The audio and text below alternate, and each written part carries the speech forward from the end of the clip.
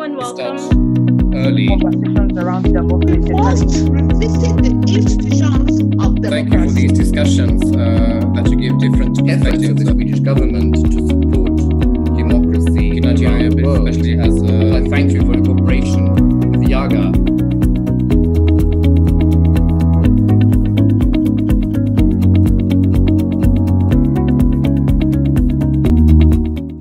So good afternoon and welcome. My name is Nabilah Usman, and if you're joining me right now, today I will be moderating the second E-Talk series. That's the Democracy E-Talk series brought to you by the partnership of Yiaga and the Embassy of Sweden here in Nigeria. Today, we're looking at the subject of increased engagement of young people in Nigerian democracy. I'd like to cede the floor to the ambassador of Sweden to Nigeria, that's Ambassador Carl Michael Grans. So, Ambassador. Hello, everybody. My name is Grans. I am the Swedish ambassador to Nigeria and to Ghana and Cameroon. We have a regional embassy, Swedish embassy in Abuja. I'm very glad to open the second round of 3 e-talks on democracy. As I mentioned last week, these democracy talks are part of the efforts of the Swedish government to support democracy around the world. And we call it Drive for Democracy, that we should push democracy ahead of us. And in many countries, as you know, there's a growing concern about threats and challenges. And we see how democratic institutions are being weakened and the democratic space, as we call it, not for the civil society, shrinking and gets smaller in many countries. And we think that today, democracy and principles need to be actively protected and promoted. And this is a kind of promotion for democracy actually together with Nigerian. As part of Sweden's drive for democracy, Swedish missions abroad, like this embassy in Abuja, we arrange these e-talks, virtual talks around the world, and that is to prepare for the planned event Stockholm Democracy Talks in Stockholm, the capital of Sweden, next year, 2021, hopefully. And the Ministry for Foreign Affairs, which I represent in Nigeria, has identified 10 priorities, priority areas for this drive for democracy. And one of them, number 10 actually, is promote young persons' democratic engagement. And this is the topic of today. How can young people in Nigeria get more involved in the democratic development of their country? As you all know, Nigeria has a very young population, much younger than in Sweden, with nearly half of Nigeria's population being between the ages 18 and 35 years. Young people represent one of Nigeria's most promising assets, I would say. And the energy and innovation that Nigerian youths have brought to other sectors could also shape democracy and development in the country. Let me give you one example. In May 2018, the world, including Sweden, applauded strong efforts of Nigerian youths after that President Muhammadu Buhari signed the age reduction bill, popularly known as Not Too Young to Run. And this made it possible for young Nigerians, some of you will speak later on, to become more actively engaged in the country's democratic space. In Nigeria today, the age for elective positions, as far as I know, in the House of Representatives has been reduced from 30 years to 25 years. For Senate governorship, from 35 years to 30 years. And in the office of the President, from 40 to 30 years. So these institutions have definitely been rejuvenated. It's not a surprise that the Not Too Young to Run campaign, led by Yiaga, by the way, quickly became one of a global relevant, shaped Nigeria's general elections last year, 2019. And of course, such a landmark achievement does not happen overnight, like for every other constitutional amendment success. It was a long process. But more needs to be done, and that is why we're all gathered virtually here today to discuss and exchange on ways of promoting young people's democratic engagement and to strengthen democracy in Nigeria. And after all, there is a long tradition in Nigeria. Prominent political figures in the history of Nigeria, such as Nnamdi Azikiwe, Obafemi Awolowo, and Tafawa Balewa, were all in their 20s or 30s when they played their significant roles in the history of Nigeria. So I look forward very much to your presentations and to the discussions coming afterwards. Thank you. Right, thank you very much, Ambassador. So the Ambassador has done such a good job of laying a foundation, and that pretty much takes a lot of the work off my hands. But before I introduce to you our special guests for today, I want to just quickly run through a couple of things. Now, the Not Too Young to Run legislation, which addressed a major impediment in youth participation in Nigeria's politics, this was a positive action towards closing the representation gap and signaled a shift towards inclusive politics.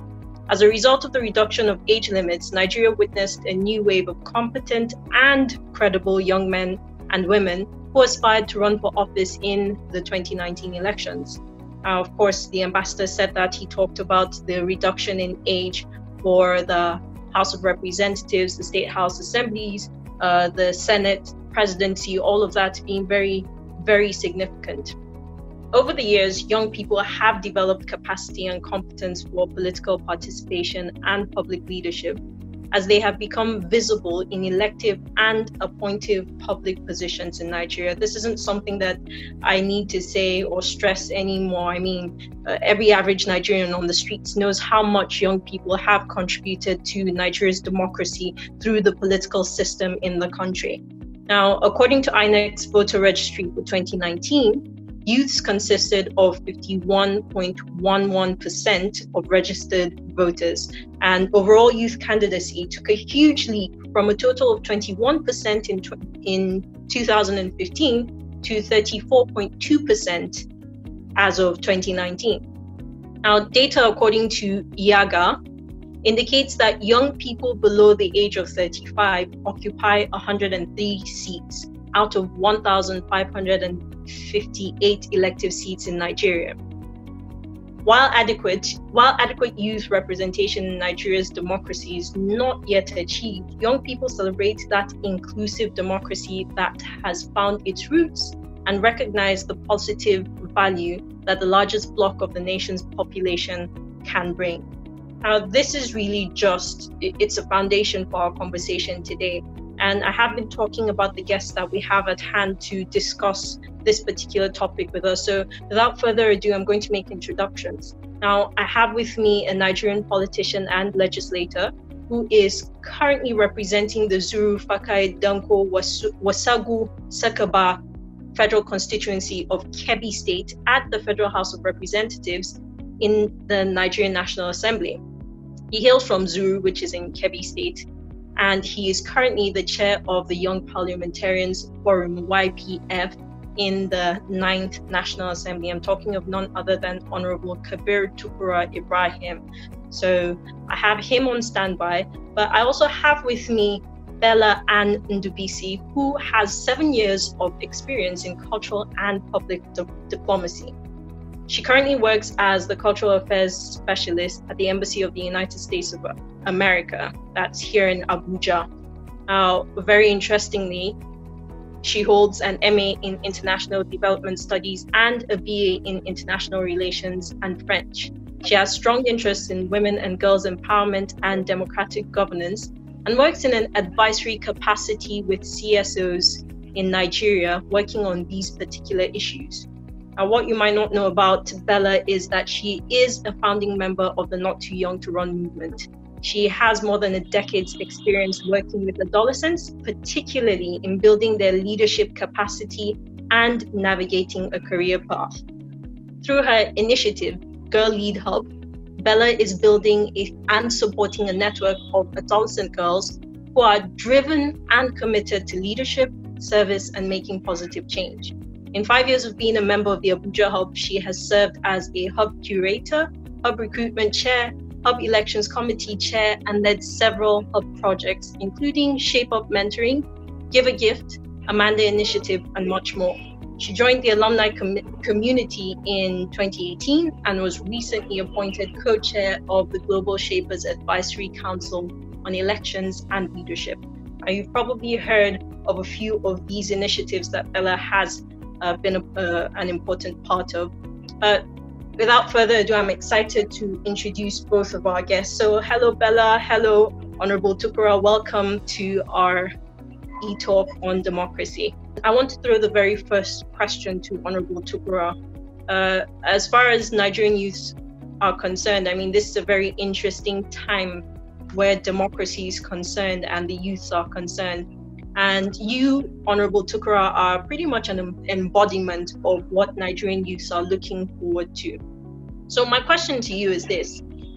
As we said, in 2019, Nigeria did witness an increase in the number of young people who participated, who contested for a position in office. Now, while the number reduced after the elections, we still saw a reasonable number of young people contest and win the elections. As one of the young people who won elections, what were some of the challenges that you experienced contesting as a young Nigerian? And are there opportunities that can be leveraged to increase youth political inclusion in Nigeria? Thank you very much, Nabilah. First and foremost, I'd like to thank you for having me on this platform, and I'm really happy to be here. The first and the greatest challenge every young man faces in Nigeria when contesting for election is the fact that he's a young man. The space is not conducive for young men, and when I speak for young men, I'd like to include the women and the people living with disabilities as well, because I like to lend a voice for these three categories of people because they are the most underserved in our country. Now, these people are considered not fit for public office because they are young, either because they are young or because they are women or because they have disabilities. I know when I started contesting, running for the House of Reps, I know how in my constituency, back and forth, they would say, oh, he's too young, what can he achieve, what can he do, he can't influence anything. And of course, he doesn't even have money. Money plays a key role, which is actually another challenge for young people and women. Finance is very important in elections in Nigeria. Over time, elections have become very expensive, and you have to have a good sponsor, or you do a good homework, either of the two. The implication of having a sponsor means you have a godfather who would teleguide what you do eventually when you win elections. So it's almost as good as useless having to win election with a sponsor, unless you're lucky your sponsor is a free-minded person who would allow you do what you want to do on your own opinion, on your own volition. So these are the two most important challenges that young people face. Some of the things that can be done to check this is, first of all, at the political party level, there's need for strengthening of internal democracy. Once internal democracy is strengthened at the political party level, every person, be it a young person, a woman, or a person living with disability, can come up and contest for public office without much of the challenges that we actually face. In my constituency, or generally across the country, you find that almost every constituency, you see that there are a few people who hold the delegates. These delegates are the ones who run the primary elections, and these people hold the delegates, and then the delegates do their bidding at the end of the day. So if you don't do your homework well and go and dobale, it's a Nigerian slang, and dobale to these kingmakers, you might not be able to make it. In my own case, I started quite early. I started as early as 2016 December. That was after the 2015 elections. I kept going to my constituency almost every week or every other week, and I was consulting with young people. I actually completely forgot about the political class and the elderly. I focused my energy on young persons. Now, this is because I realized the young persons, if united, can shape the future of our country and have, with our population, we have what it takes to be able to direct the political course. So I focus my energy on young persons, and the people up there at the political class and the old people who are saying, oh no, the children's play, the child's play, let them finish, they're going to come back to us, and he can't go anywhere. At the end of the day, towards election, that was in 2018, there was a hot contest between PDP and APC on the platform for me to run. That is because I've done my homework so well, and then I have the youth on my side. I've been able to show them that we can do this together, and that the power lies with us, not with those guys. So the contest was, where would I run? So at the end of the day, I chose the party, the platform on which I run, and we emerged successful. So, like I said, strengthening internal democracy is a very, very key factor. And of course, adopting measures that would de-emphasize money politics. Money politics is one of our greatest problems. And if we de-emphasize that, that would go a long way in promoting youth inclusion in the political space. Honorable Tukura, I'm glad that you brought up the subject of godfatherism as far as Nigerian politics is concerned. And I do have a question that I want to throw to Bella on the subject of youth inclusion. But since you brought it up now, I want to field you this question. So very recently, it was announced, Ondo State and Edo State are both preparing for gubernatorial elections at some point in the future. And of course, the parties have started to rally around and get their ducks in a row. The two largest parties, we know of, APC and PDP, have announced that nomination forms can be picked up at a certain amount, ranging from 1 million to about 22.5 million naira. And that is varying between, men and women, young men and young women. Now, I brought this up because, like you said, young people, the first thing that was said about you was you don't even have money. Young people are still coming up as far as establishing themselves economically is concerned.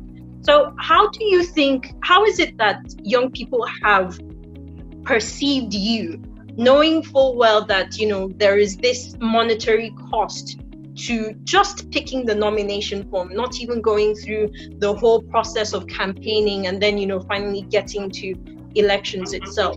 Do you think that it has affected how young people perceive you, or is that something that's not discussed altogether? Well, in my constituency, that it had no effect. My form was about 3.5 million for House of Reps in the APC at the time, and it will amaze you to know that before I said Uhuru, I had about 8 million naira contribution for form from young people. My friends came together, contributed about 4 million, and then people from my constituency and some older people who had started believing me then at the time contributed money, another 4 million. So I had excess for form. So that was how I was able to pull that through. And then the fact that they knew how all this thing came about, I think they don't look at me in a bad light because I was able to acquire a form. I think we're good with that. All right, perfect. So Bella, now with your experience working with young people and engaging with the Not Too Young to Run movement, I'm sure, the question now is, do you think that there are actually prospects now with the landmark that has been achieved or that was achieved before, 2019 elections? Do you think that there are more prospects for youth political inclusion? The initial demand for the bill was to reduce the age qualification to 18. But of course, we have a politics that is not really grown, right? We're getting there. So we had to, do some negotiations and get it to the point where we are now. And some of the statistics you've reeled out earlier demonstrate that even with what we have now, we were able to record some, very interesting gains, right? In terms of the numbers of young people who ran for office in the last elections. Honorable Tukura is here. He would also tell you that now we have for the first time, young people who also are leaders of state assemblies, right? And so that's important, but we still have a very long way to go. There are many prospects because now the age is not a barrier, right? So for a lot of young people who may have wanted to do this before, but who thought that age was a barrier, now age is not a barrier. So now they have a lot more time to plan, to to solicit for funds, to build their grassroots support, and to make a go at it. A lot of the times, one of the key things that will come up as far as hindrances to young people in running for elective office is finance. And for anything you do, money is an issue. Even if you wanted to start a business, you will still need funding, right? If you wanted to run political office, you need funding. There's really nothing you would do that does not need funding. Yes, in our Nigeria context, we're talking about exorbitant, ridiculous amount of funding, right? But you do still need some sort of funding. As we now have this bill, I think one of the things that is really important for us to begin to do as young people is to think about ways to penetrate the system, right? What does that mean? That means pick up a ticket, join a political party. 2023 is down the line, but any young person who's looking to run in 2023 that currently does not have any party ticket, I don't think is preparing enough, right? So this is the time that you begin to build, right? This is the time that you pick up that ticket and you begin to work. Because one of the things that we heard oftentimes in the course of the campaign was that young people have not paid their dues, right? So maybe they wait till the last minute and then they pick up that ticket right before the nomination and then they try to make a dash at it. That's not, there's really no job where people become really successful without learning the ropes, right? So they say we haven't learned the ropes. Now is the time to learn the ropes. Join a political party, join like different, contribute to the party political process, help to shape some of the internal, Honorable Tukura talked about internal party democracy, help to shape some of those policies within the parties that could potentially lead to policies that, either promote or does not promote youth political participation or, women's political participation. So help to shape some of those. Volunteer, contribute. Internship is a process that anybody takes to learn the ropes, right? Whether you're working in the NGO space or in the business space, you get into the space, you learn what you can, and then you go out and do your own thing, right? So it's important to, one, pick up a ticket, join a political party, even understand how the process works. Because I can tell you there were young people who ran this time around. They had a really good run, but towards the end of the process, they got rigged out because they didn't understand the politics of how parties work, right? So understand how that works. Begin now to build your constituency, right? If we're going to say that we don't have enough money to maybe buy the votes, well, why don't you begin now to build a constituency of people who are actually going to believe in your politics, who would trust in you as an individual, and who trust in your capacity to deliver, right? And who will come out en masse to vote for you. Yes, a lot of politicians buy their way out, we heard, but we also know from this past election that there were young people who ran on major political parties, and they basically ran on the strength of their own, of their own support, of their own, standing within their community. So it's really important to also go back and make sure that you're building your community, and you don't come to them towards the election time, right? You start to nurture that relationship now in the lead up to the election. So there is a lot of prospects. There's a lot of planning. There's still a lot more to be done, but I think we're really in a good place to begin to make sure that we're putting together, some of those instruments to make sure that we have better outcomes for young people in the next elections. At what age do you think, that's outside of elections now, what age do you think that youth actually do need to be caught to engage in democracy in Nigeria? As soon as a young person or a citizen begins to understand their role as citizens in contributing to democracy, as soon as they begin to become, very aware of their civic obligations, that's the moment you begin to nurture them, right? I can tell you as an individual, my interest in public service started as early as the age of 10. Now, there were no systems to guide me at 10 years old to say, hey, you want to go into public service, this is what you do. We didn't have those sort of systems. Now, if I were in a country like the United States, for instance, I can guarantee you that probably would have at some point been a page in Congress, maybe volunteered with my representative at one of the summers during my holiday.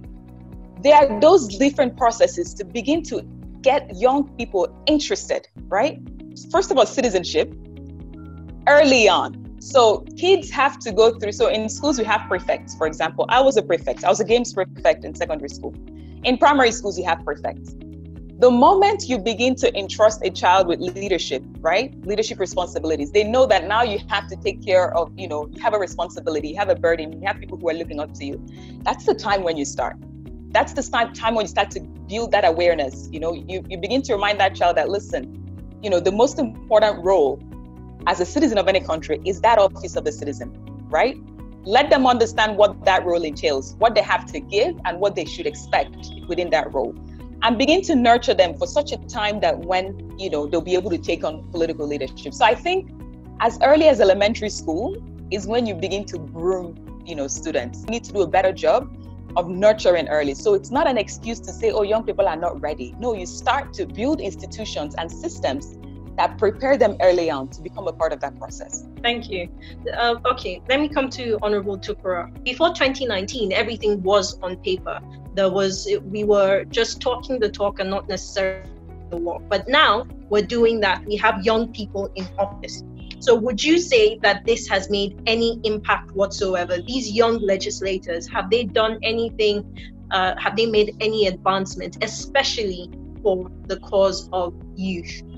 I'd like to state that the Not Too Young to Run Act, as passed by the President, has created a lot of awareness to Nigerians on the need for young persons' inclusion in governance. However, the job is not yet done. I can tell you categorically, Claire, that in the House of Reps, the bill has not been able to bring any young person below the age of 30, which was the age before the Act, into the House of Representatives. In other words, there's nobody between the ages of 25 and 30 that has come into the House of Representatives in the 19th Assembly in 2019 elections. So, in other words, that is to say that the bill has not created a new member, if that can be put that way. So, that's why I said that there's a lot more job that needs to be done. We need to create more awareness and have more people understand the need, and then, of course, for younger people to be able to utilize this. But this is not the first time we're having young people in Nigeria in leadership positions. There was a Speaker of the House of Representatives, Oladimeji Bankole, who became a Speaker around 36. Anyim became a Senate President around 39. Yahya Bello is a governor at 40. What I'm trying to say here is this: it's not just about having young people in these positions. It's about having having responsible young people in these positions. You asked me if this new crop of speakers and the members in the House of Representatives have been able to make a mark. Now, the young people in the House of Representatives, I'd like to start with them. We've been able to make a mark. We have the YPF. The YPF has never been as formidable as it is in the 9th Assembly, even though it was just established in the 8th Assembly, but it's never been this formidable. It is formidable, and it is a voice to reckon with. For the first time, the leadership of both the Senate and the House of Representatives understand that there's a YPF and that they need to have a representation in everything that goes on within the National Assembly. So to some extent, where there was supposed to be an IPU event in Geneva in April, the YPF got about 3 slots. These are things that are new, and this is because the YPF is being recognized as a voice. We are about 100 plus when you put together the House of Representatives and Senate, about 102 thereabouts. And then what we did in the House, we joined the Women in Parliament Committee and come together as one block. So whatever we're doing, anytime we have an issue to discuss and young persons and women need to give a voice to it, we go in unison, we go with one voice. That's one sure way that we can harness our strength when we come together with the Women in Parliament. So we've been able to achieve quite a lot. We've been working with Yiaga, or the Not Too Young to Run organizers, which Bella is part of. I joined them in Lagos for a retreat where we discussed a bill that we were at the time planning to bring onto the floor of the House, which actually has passed first reading now. Bella, I'm not sure if you know, but I'm glad to let you know that it has passed first reading. That bill seeks to create additional seats in the House of Representatives, and it's to create 12 more seats in the House of Representatives, 4 seats for young persons, 4 other seats for women, and 4 other seats for people living with disabilities. These seats are not going to have geographical constituencies. They're just representing these demographies. Like I've always said, wherever, I know it's a hard one to pass through, but we will try our best. We've lobbied the leadership of the House. We've showed them the importance of this, even to the legacy of the 9th Assembly. If we are able to achieve this, it will go down in history as that the leadership of the 9th Assembly was able to do this, and it's a lot of credit for them. They are giving a voice to underserved demographies, which is actually very good for them. So we are working on this with Yiaga Africa. Also, we are also seeking to have an amendment of sections 171 of the Constitution and Section 208. Section 171 gives the President powers to make appointments with constitution to federal character. Now we are making amendments to have it include that section include young persons, women, and people living with disabilities. They should also be considered when making appointments. Section 208 gives the same powers to state governors, and we are also amending it to include this 3 category of people. This has also passed a first reading. Is an amendment we are proposing to the Constitution of the Federal Republic of Nigeria. As regards the speakers of the state's houses of assembly, I follow them keenly. They are young persons and members of the YPF as well, because the YPF stretches beyond the National Assembly. It includes even the State Assembly and the local government councils, all legislators. So I've come in close contact with these speakers with the help of Yiaga Africa, and I've seen they are doing quite wonderful in their respective states. So I must say they are bringing in new energy and new effort. Like for instance, the speaker of Oyo State, I followed him keenly, and I think he's doing quite well, remarkably well, just so as that of Plateau State. So I think there's an effect, and we're headed in the right direction. Okay, thank you for that. Now, you were talking about how it's not enough to just be young, and there's this comment from Dachomo who actually is agreeing with you. He said, in addition, I advise that every young man who desires to contest for an elective office should first be equipped with competence and capacity. Being young is not enough. Okay, so on that particular note, I want to throw this question to Bella. As you can see, a lot of people are talking about how, it's not enough. The age factor, again, is not the only thing that matters. But do you think that as far as approach to democracy is concerned here in Nigeria, as far as that is concerned, do you think that these young, up-and-coming representatives, the ones who are actually in power, need to take a different approach from what the old guard, for instance, have been doing so far?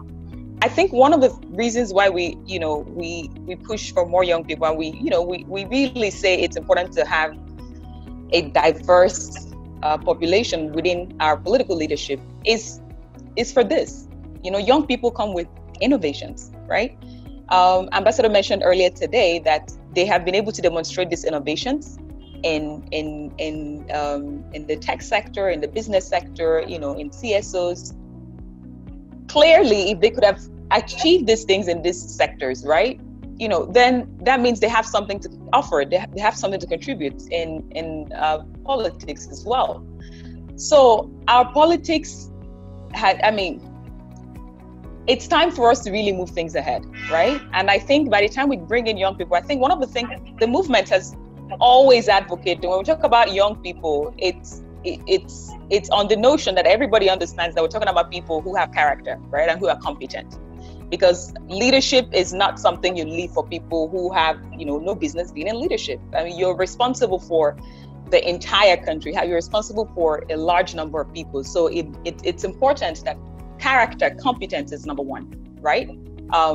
Before you even think about going for that office. So we know that young people are going to bring in their innovation into these spaces. We know that already young people are bringing in their innovations in these spaces. For example, in National Assembly, we have several legislative aides within the National Assembly who are young people who work for, who basically are the engine room of government, not just at the National Assembly, but in the, at the federal, at the state level. Young people are the driving engine rooms for some of the, big decisions and, big innovations that you're seeing.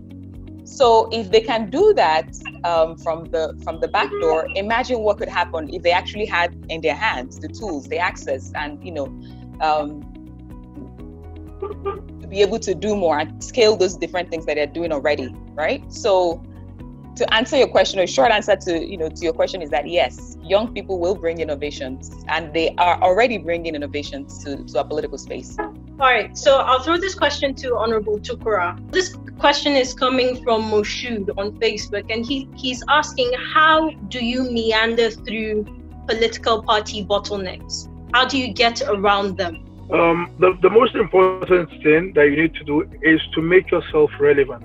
This is beyond political party. Wherever you find yourself, make yourself relevant, and the people will come to you. They would need you. You would become a voice that will be reckoned with. Like I said earlier, in the course of my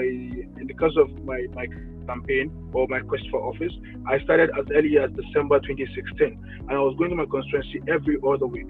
And this, all I was doing, it was contacts and reaching out to young persons, gaining their confidence, and I became relevant. I told you, Mr. Moshood, at the time of close to primaries, there was a rush between the two major political parties as to which platform I would contest. That is because I've been identified as a relevant stakeholder in the game. So make yourself relevant, be a voice to reckon with, have a voice of your own, and let it have meaning. Show responsibility, show that you can be trusted with leadership, and these are the things that would endear you to the people, and at the end of the day, you carry the day. I'd like to give a very good example. Mal Nasir El-Rufai of Kaduna State. He said something once where I was. He said, anytime he has a major task that he wants to be accomplished, he assigns it to a very young person below the age of 40. Now, that made sense to me, because this category of people are very hungry for success. They are hungry to deliver. They are hungry to show that they can do it. So under the right mentorship, I call on our leaders generally to employ this method of doing things.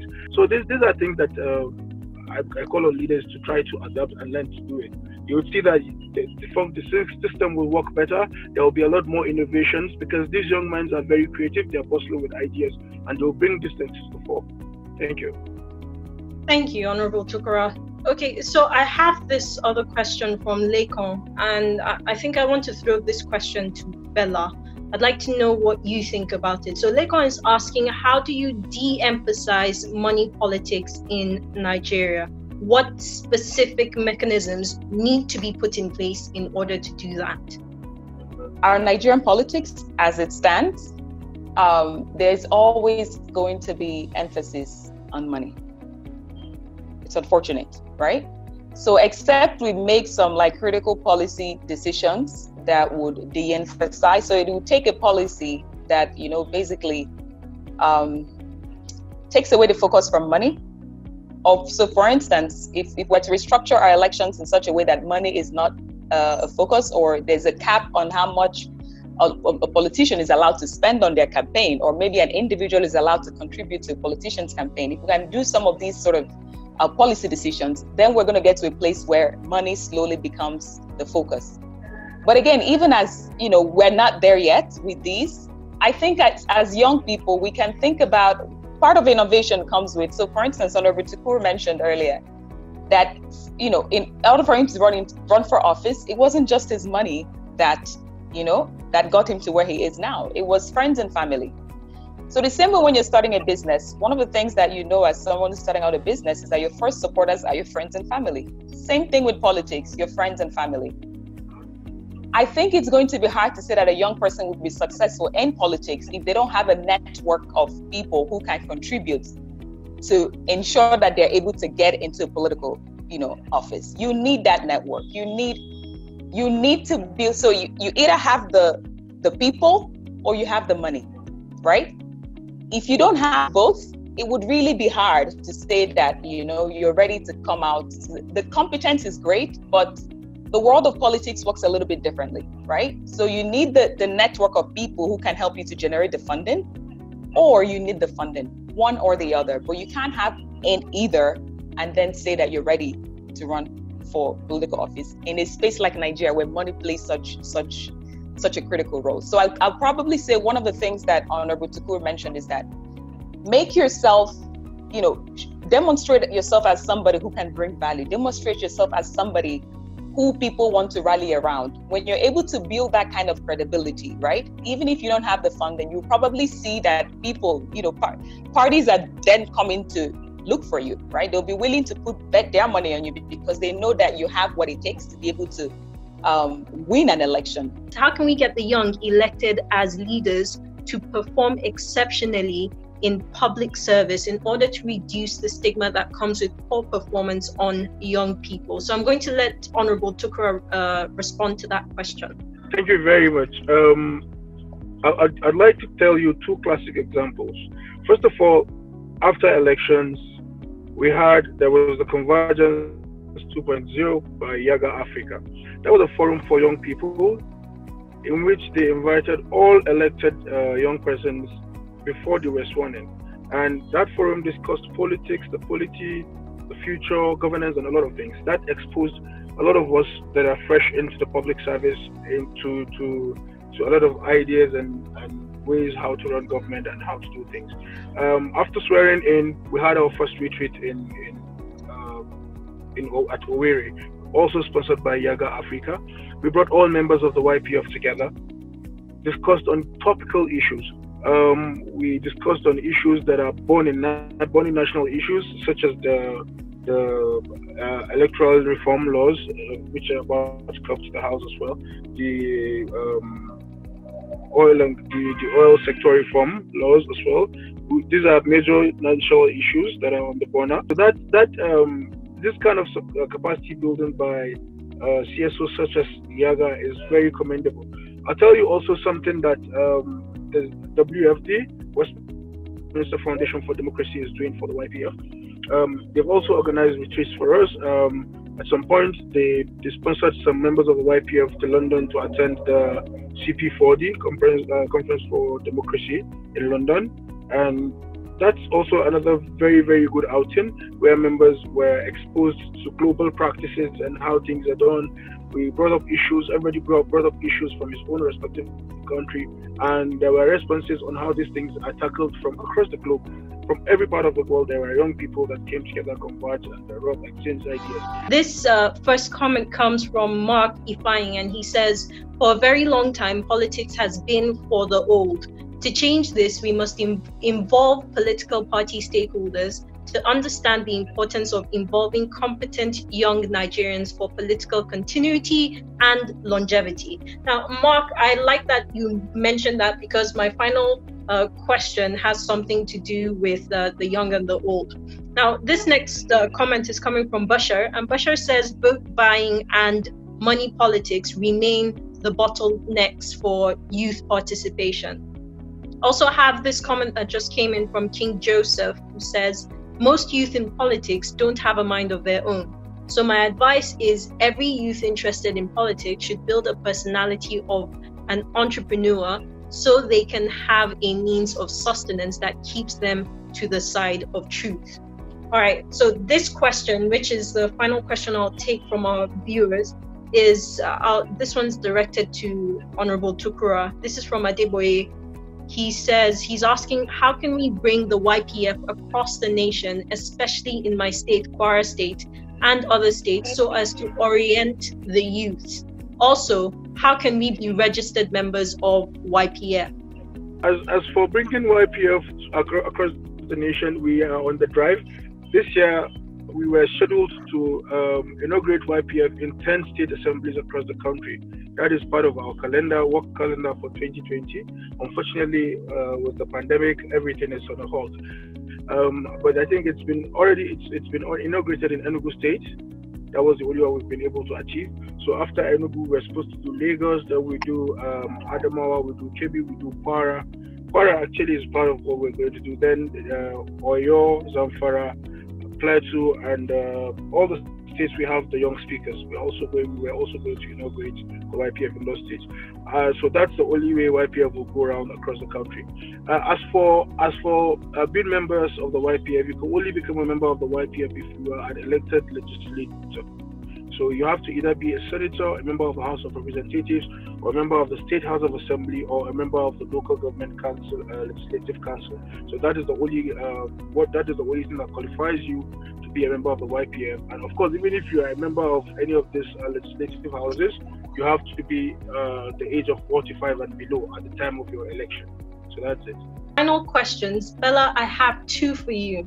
This first one, what must we do to scale the practice of democracy, especially in advancing youth engagement within democratic processes and institutions? Do you think that things need to be spelled out more for young people who are interested in the democratic process? Political education is not something that we should leave until our children become teenagers before we begin to have that conversation with them, right? Political education begins as a child, and they're like, there are versions of it at different stages in the child's life. You can introduce different topics to them. For example, I mentioned earlier active citizenship, right? You can't become an effective leader without being an active citizen. An active citizen understands what their role is and how they can contribute to governance. An active citizen understands how to push for an inclusive democratic process, right? Yes, we need to teach that, and we need to begin to teach that early. And there are very different ways that we can incorporate this.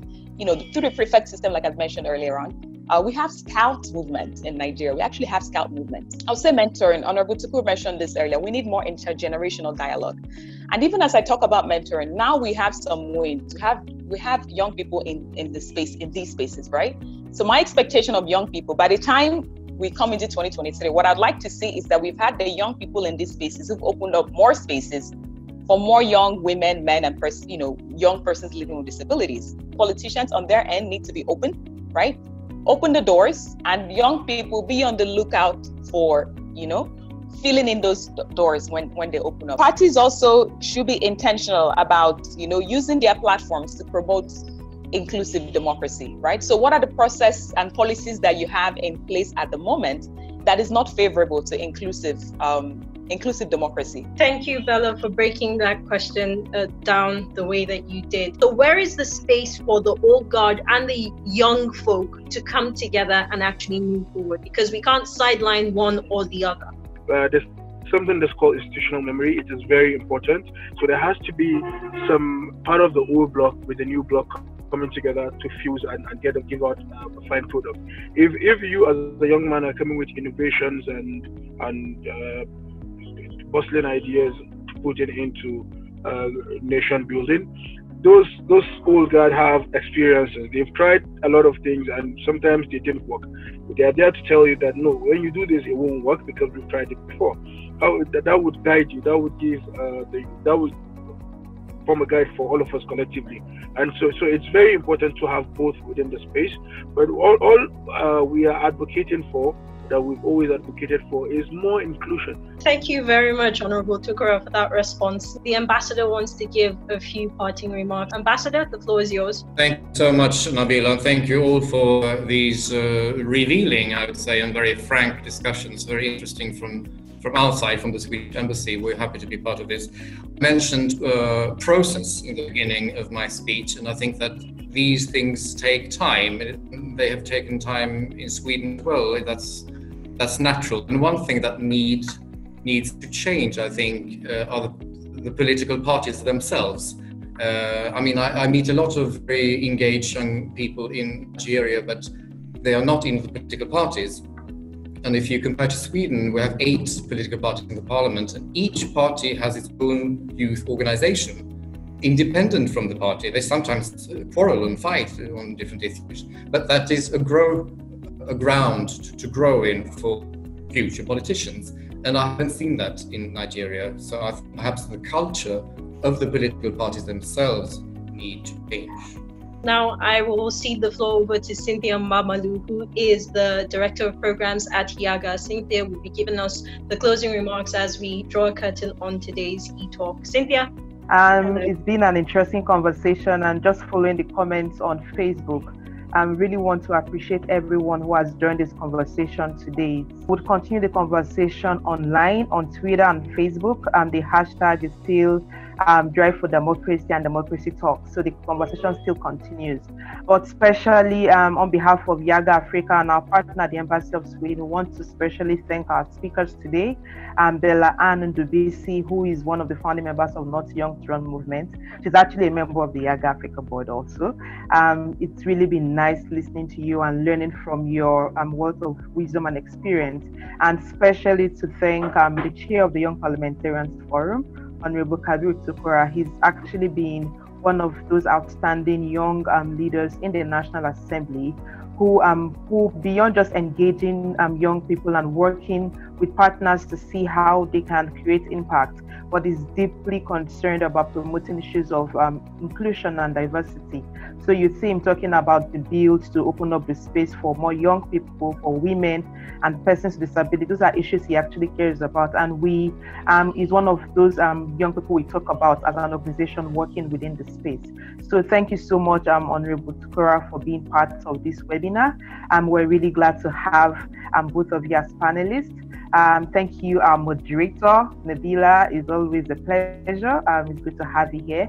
And I want to especially thank our partners for working with us on this. Not Too Young to Run movement is a journey. We're not at the destination yet. We still have a lot we want to achieve. And our goal is to ensure that our democracy is truly representative and inclusive, and that at the end of the day, we would always look back and say that this was how we contributed to the democratic development in Nigeria. Once again, thank you everyone, and I wish us a wonderful week. Let's join the conversation online. Thank you. Hello and welcome. Early conversations around democracy. Revisit the institutions of democracy. Thank you for these discussions that you give different efforts of the Swedish government to support democracy in Nigeria, but especially as I thank you for the cooperation